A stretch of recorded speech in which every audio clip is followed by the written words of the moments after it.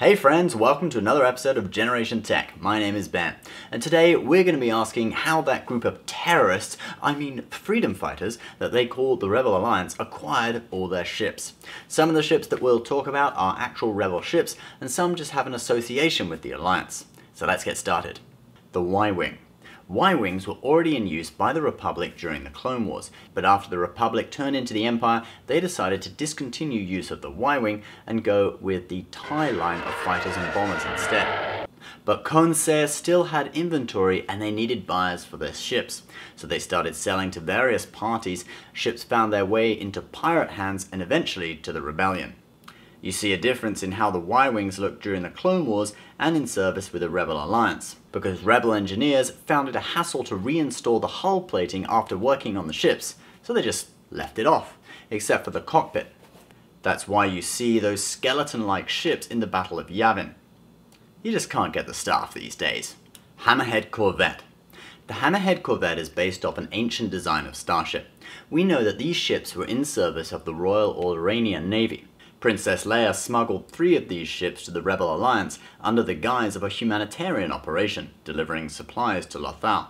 During the mission, rebels stole the ships as planned and added them to their fleet. These 3 ships were referred to as P1, P2, and P3, and you can see them in the Rebels TV series. Quasar Fire-class Carrier Cruiser. The Quasar Fire-class cruiser carrier was a large, triangular-shaped Imperial ship with TIE fighter hangars in its belly. It would serve as a base of operations in orbit of occupied worlds. The Rebels acquired one of these ships that was orbiting Ryloth, an occupied planet. The ship was stolen by Ezra, Kanan, Hera and co. with the help of Hera's father, Cham, of the Free Ryloth movement. Cham first wanted to destroy the ship to send a rallying call to Ryloth-based rebels, but was persuaded otherwise during the mission. The ship later became the flagship of Phoenix Squadron and housed Rebel A-Wings. Speaking of A-Wings, the A-Wing. The A-Wing was designed in secret after the Battle of Yavin, when the Rebels felt the need for a fighter that could match the TIE Fighter's speed. 3 TIE Fighters did almost end Luke's trench run that destroyed the Death Star.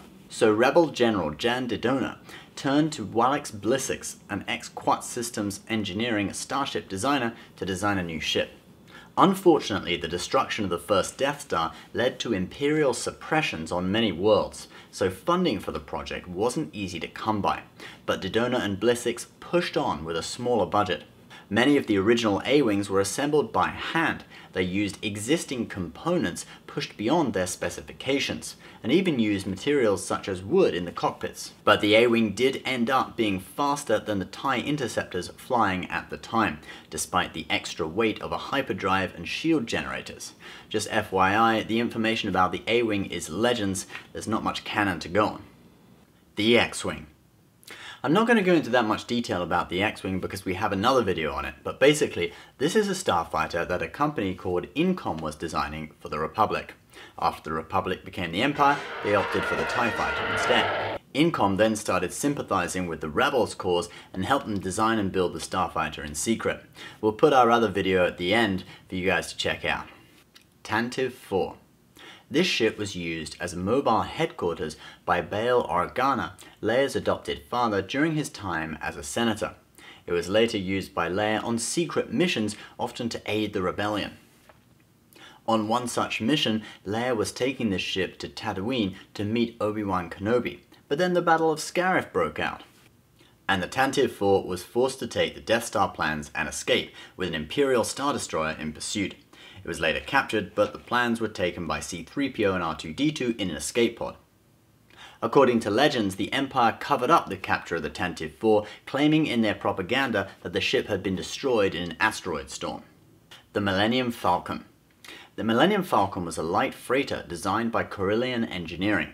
Its original function was pushing cargo containers around orbital freight yards. That's why it had the 2-pronged fork at the front. It was a docking system for cargo pods. The ship was later acquired by Lando Calrissian, who lost it to Han Solo in a game of Sabacc. It's a card game, kind of like a Star Wars version of poker. Han did his own modifications to the ship and it ended up being twice as fast as an Imperial Star Destroyer, with a .5 hyperdrive rating. Although it wasn't a ship owned by the Rebel Alliance, Han did fly it on several missions with the Rebels, including the Battle of Yavin, the escape from Hoth, and it was flown by its previous owner Lando in the Battle of Endor. After marrying Princess Leia, Han installed a kitchen on the Falcon as a wedding present for her. I'm sure she was really pleased with that. Oh, Han, no wonder your marriage didn't last that long. The ship was later stolen by Han, and after that stolen several times until it ended up in the hands of Angkor Plot on Jakku, which it was then stolen by Rey and stolen back by Han, and then ended up in the hands of Rey when Han was killed by his own son, and Rey flew it to Anokto to meet Luke Skywalker. So guys, what do you think about all that? Leave a comment with your favorite Rebel vessel in the comment section below. I know there are some that we didn't cover, like Mon Calamari ships, those medical frigates. We have talked about those in previous videos. If you like this video, give it a thumbs up. If you're new, please subscribe. And remember, if you're watching this, you are Generation Tech.